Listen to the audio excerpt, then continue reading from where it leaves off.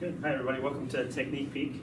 We're going to go over a FABER test, flexion, abduction, external rotation. The typical test is going to be performed if I come through here, bring the leg across above the kneecap, stabilize there, and let this knee drop down. In order to be functional, it should be 2 fists away from the table. That's one way to do it, and what that tells us is more about the hip mobility, if there's pain in the front, or lack of mobility also if there's pain, SI joint type pain. Another way that sometimes we have what we call more of stability issues.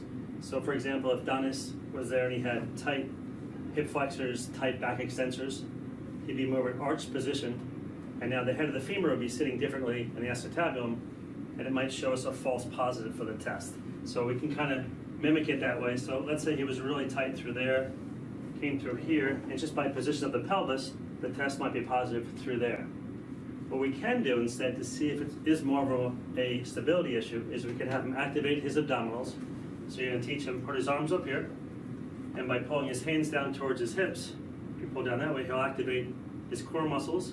The pelvis will posteriorly rotate, give him some stability.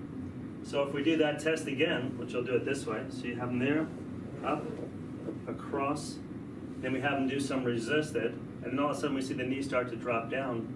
We realize we put the pelvis in a better position, and now it really isn't a mobility problem, it's a stability issue, and we would treat it appropriately. Okay, so that's it for Technique Peek. Hope you enjoyed it.